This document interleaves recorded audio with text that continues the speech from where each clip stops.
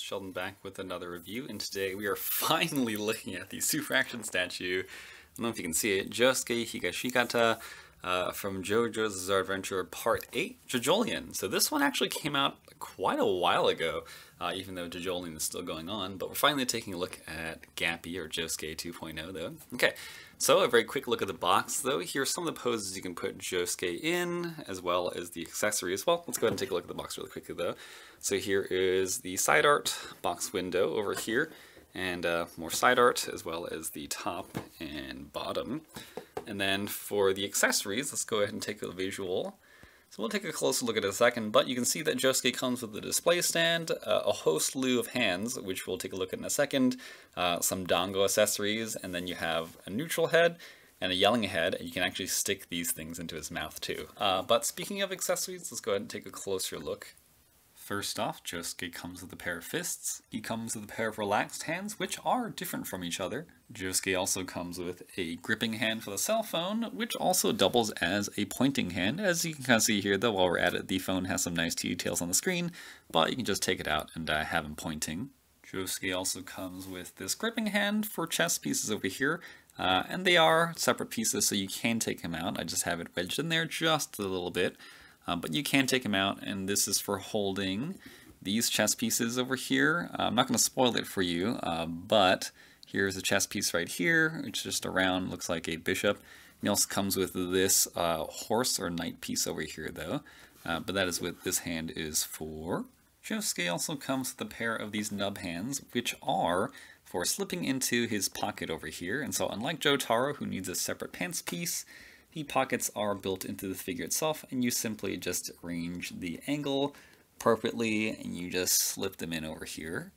Josuke also comes with a pointing hand with a bubble at the fingertip, and I really have to say that this is my favorite accessory that he comes with, mostly because I love when figures come with accessories that have something to do with their stand power. I don't know if you can see it over here because it's so small and I can't get it to focus, but this bubble has a star symbol on it, which is pretty cool. So that does it for the hands, though. Josuke also comes with this dango box over here. I don't know if we can focus in on that. So I don't know how to read that, unfortunately. I don't know Japanese, but this dango box also holds this set of 8 dango over here. And these can come out, by the way, too. So that's a really nice touch. And Josuke also comes with this partially open tray of dango. Dango are just like... I guess it's like, is it dango or mochi, but it's like chewy balls, and inside it's like sesame. So he comes with this accessory over here, which is really nice, and he also comes with this piece over here, which has something to do with this, but let's take a look at the alternative head. So Josuke also comes with this angry yelling face over here, and I think, and I can't tell on camera, but I think it is painted to make it look like he has gap teeth. But overall, the head is done pretty well. As you can see, his skin tone is actually a little darker. I believe he's actually supposed to be darker skinned. But on top of this yelling face, you can put this piece over here, which probably doesn't make any sense all by itself. But it is a sesame ball that he bites into, and it's filled with like sesame liquid, and it's supposed to be like exploding. So you can put that in his mouth over here, which is super, super fun. You'll see some of the pictures at the end. And you can also put one of these chess pieces in his mouth. Don't worry, this is actually what happens in the manga, but you can put one of these chess pieces in his mouth as well. Okay, that does it for the accessories. Of course, you know, you also have the instruction manual, but let's go ahead and take a look at Josuke's articulation. Alright, so Josuke's head is on that hinge joint over here, so here's it up and down. He does get the full rotation thanks to nothing impeding him. The neck is on a single joint, so you do get a bit of swivel. Mine is a little bit tight over here, but you technically have it in there. So here it is combined, here it is combined. For the shoulders, you have that ball peg in, so you get about horizontal over here. No bicep swivel, but it does swivel at the shoulders. Depending on the angle, you can give it more or less. You do have the full rotation. However, this is a soft piece, but it still does get in the way. But you can technically do it, you just have to be a bit careful. And then for the elbows, double jointed over here, you can get him to punch him in his face. Swivel at the elbow, being careful of the cap on the elbow. You also have a forearm swivel technically. You also have the wrist hinge and rotation. The sleeve is sculpted pretty far down, so that does get in the way a little bit though. For the waist or ab, I would say it's a socket here and a socket here, so you get some pretty decent range of motion swiveling. Here it is going forward, here it is going back. When combined with the waist, also a joint, together about this much, pretty good. Going back that much, you do get some gapping, which is unfortunate over here. For the legs, these splits go out about this far. These sculpts do get in the way. Here's the leg going forward. This piece is soft, by the way, so it does get out of the way, but I wouldn't risk it. Here it is going backwards, not that much. You do have a thigh swivel at the top. Double jointed knees, really far. And then for the ankles, something that I do have a gripe about though, is the way the pants are sculpted. It's pretty far down like this. So going backwards, again, it's a combination of things. The sneakers are sculpted pretty high up, so they do get in the way of the ankle, so going far back is not that much of an option.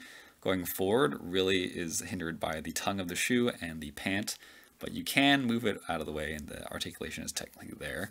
And then for the ankle rocker, not that much. So it's strange. It's mostly the sculpt out like this that gets in the way, it bumps up. So that does it for the articulation though. Let's go ahead and talk paint and sculpt. So Josuke stands about to the top of his head, a little under 6 inches, which comes out to be about 15 centimeters. Here is Gappy, Josuke 2.0, next to Josuke 1.0. Both of them have their legs apart here, but as you can see, they're roughly the same height, with Josuke 1.0 being a little thicker down there, mostly due to his baggy pants. And here is Josuke next to Soft and Wet over here. So Soft and Wet, I have him bent over, but once I stand him up, you can see that he will be a little taller though. So in terms of size, Gappy is a little thinner, but about appropriate in terms of height, which makes sense though. The later Jojolion, I would say actually later Jojo designs or character designs tend to be a bit more slim and feminine. In terms of the paint and sculpt over here, it's a single uniform, well, the uniform is a single color, but it has some really, really nice blue accents, and I suppose I should just pull out for you all to get a closer look though.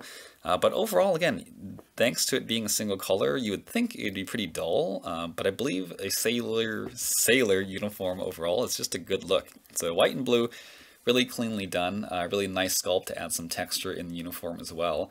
But what really makes it shine, again, it's kind of these cleanly done blue lines over here on not only the cuff, but also down here as well.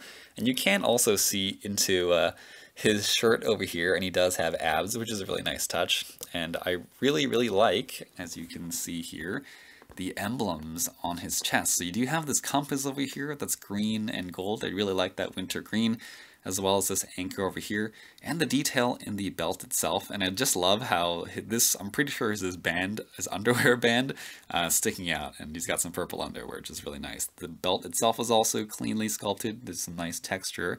And actually my favorite part of the character or figure is actually the Joestar birthmark right here. Very, very nice to include that little detail. As well as this blue top over here. So overall, in terms of appearance, I really do like Josuke. And my overall impression is that it's a pretty solid figure. It's been out for a while, and I believe he's actually not that hard to find last time I checked. Don't quote me on that exactly, since I don't really remember. So overall articulation, it's pretty good. My only real issue with this figure is that the ankle articulation is not that good. It's not new, but especially for this figure, thanks to the sculpt of the pants as well as the shoe, it does get in the way. And I forgot to mention, he does have a toe pivot in the articulation part, but that's pretty expected. So overall, I do like it. Something with my figure especially is that the knee joints are very, very loose. They just can't hold a pose. As you can see here, they just flop at a certain point. But overall, if you're looking for a solid figure to begin with, I would recommend Gappy, mostly because he comes with a lot of stuff. He's easy to find compared to some of the older figures, and he's a good-looking figure overall with good articulation. I found myself putting him in a lot of poses very easily. One of the hardest parts of the videos is actually putting the characters in poses at the end, but I had no trouble whatsoever with Gappy, so I do recommend, and he's one of my favorite. Okay, well, that does it pretty much. That pretty much does it for my review of Gappy, though. If you enjoyed, feel free to give me a thumbs up and subscribe for more. But yeah, I'll put Gappy in some poses at the end for you all. Thanks for watching.